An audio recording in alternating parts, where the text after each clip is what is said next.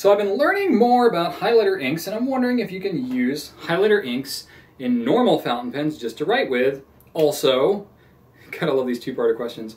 Can you use a highlighter pen to highlight something else that was written in fountain pen ink? Okay, so good. Still talking about highlighters? Great.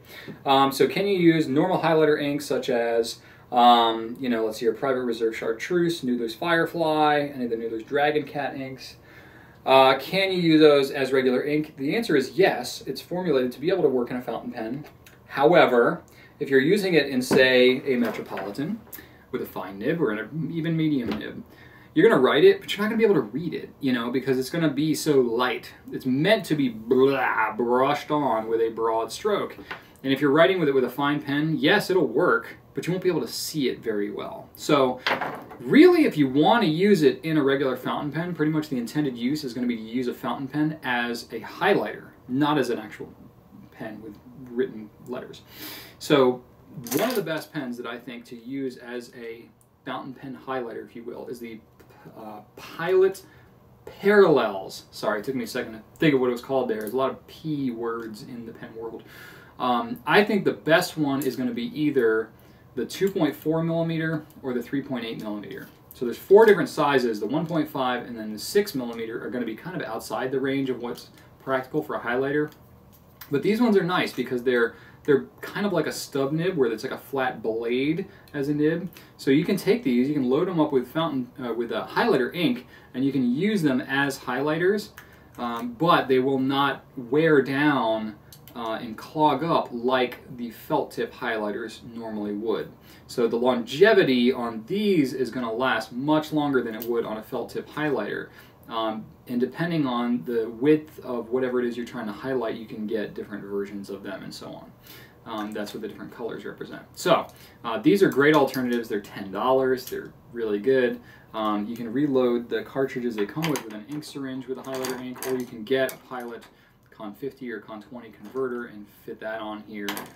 So for a total cost of no more than $15, you can get set up with a highlighter that's really going to last you pretty much forever. And so that's pretty cool to be able to do that. And then you can clean it out and just maintain it like you would your normal fountain pen. So that's kind of cool. But the second part of your question you had was, can you use it over top of some other fountain pen ink? And it's going to be basically, you know, the answer is maybe. It depends on the ink, and it depends on how long it's been sitting there and stuff like that. If you're taking an ink and you're writing something and then you're highlighting right over top of it, chances are it's going to run and smear on you a little bit. If you're using a fountain pen ink that is waterproof, chances are much less likely that it's going to run. Still not 100% though, because some fountain pen inks, like a lot of the Noodler's ones, are cellulose reactive. They take time. They need to absorb into the paper to truly become steadfast and permanent. So if you're writing something and then going back 30 seconds later and highlighting over top of it, that ink is still going to be wet. It's going to smear, pretty much no matter what it is. Platinum Carbon Black, I think, is some of the best stuff because it's a pigmented ink. It dries more on top of the paper. It doesn't soak in. So if you need to be able to write something quickly and highlight over top of it, Carbon Black is probably going to be your better bet to be able to do that. But pretty much look at, you know, water-resistant inks. You can filter that by gouletpens.com. You can read some reviews and stuff like that. Not all inks are created equal. Not all of them are 100% water-resistant.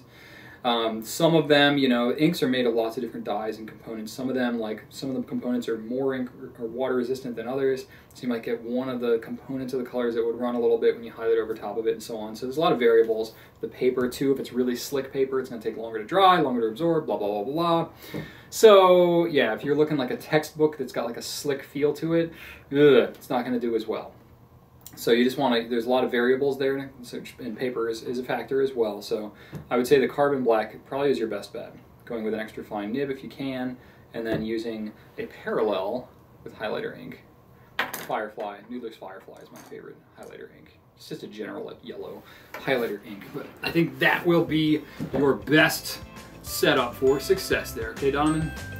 Cool!